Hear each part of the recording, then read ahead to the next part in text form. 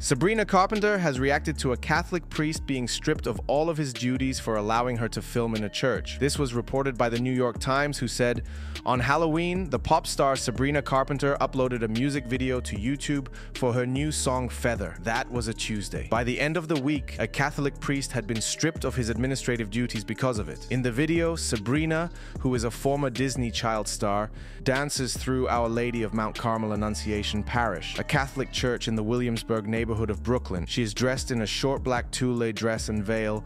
She makes her way up the center aisle onto the altar, which is lined with pastel-colored coffins, and then back down the aisle and out the front door. In another scene, she appears to be splattered with blood after a fight scene in a gym. In another, two young men are reading a book called Tampons Should Be Free. The video has been viewed more than 9.7 million times and led to an outcry on social media. The Diocese of Brooklyn denounced the video in a statement to the Catholic news agency, saying it was appalled at what was filmed. The church's pastor, Mr. Jamie J. Gigantiello, gave Miss Carpenter's team permission for the filming, but the diocese said that he had not followed diocesan policy regarding the filming on church property, which includes a review of the scenes and script. In response to the video, Bishop Robert J. Brennan celebrated a mass of reparation, which the diocese said restored the sanctity of this church and repaired the harm. Not long afterward, Bishop Brennan relieved Monsignor Gigantiello of his administrative oversight of the parish. The pastor has since apologized to parishioners in a public post he made online. He acknowledged that the video crew had approached him in September about filming a music video for Miss Carpenter in and around the church. After a search online to learn more about the Sabrina did not reveal anything questionable, he said he approved the project, citing an effort to further strengthen the bonds between the young creative artists who make up a large part of this community. In an email, Monsignor Gigantiello said